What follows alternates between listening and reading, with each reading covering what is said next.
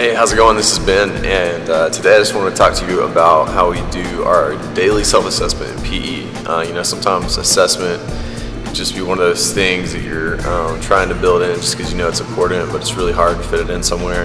And this is a strategy that I found to be really easy and to work really well for our kids. And the way it works is every day on the way out of the gym, the kids will assess themselves on their grade by just touching their grade. So they're going to think about how they did in PE, and then they touch the grade based on how they feel like they did.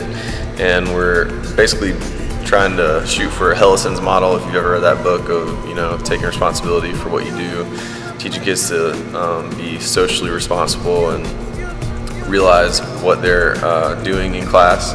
And this helps you know if you're actually achieving that goal or not. So when kids are grading themselves, that's a great opportunity for you to ask questions like, well, tell me why you think you got to keep on trying, or tell me why you think you got a good job. We have 4 options for our grades. We have a wow, good job, keep on trying, and need more effort. And the way that we do this is we teach it at the beginning of the year, but now pretty much all of our kids know how to do it since we've been doing it for a while.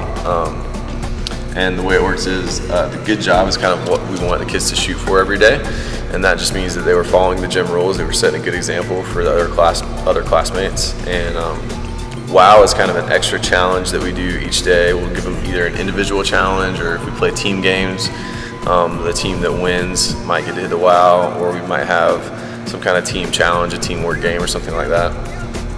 Keep on trying would be if a student knows that they didn't do their best in class, or if they know that they got a warning, or they know that they were talking during instruction or something like that, and then they need more effort. That would be if a kid had to get a timeout.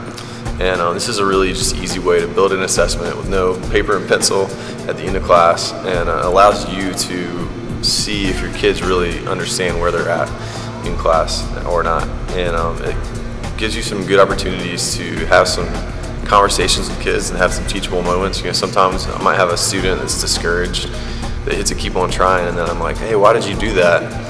And they're like, well, I wasn't very good at basketball. And so that gives me an opportunity to talk to them about, hey, it's not about being the best, it's about doing your best. You don't have to be the most skilled person in class. We just want to make sure that you're always giving your 100% and that you're paying attention and trying to be the best version of yourself. And so that's kind of what we're trying to teach kids, and this is a really great tool to do that. I have seen people use this as a group assessment, so if you want to bring your whole class down and have everybody vote on where they think they landed as a class on the assessment, you can do that. You can use an app like Class Dojo to help you do that as well. There's a lot of really cool variations of this kind of assessment out there for either class assessment or individual assessment. We use it as an individual because we want to tie it to the student's individual grade, and I don't want to penalize a whole class just because of 1 or 2 students. And so that's the way we do it, but you can spin it however you would like it and make it work for your program. That's our daily self-assessment. I hope that works for you. I hope it's helpful, and thanks for watching. Hope you have a great day.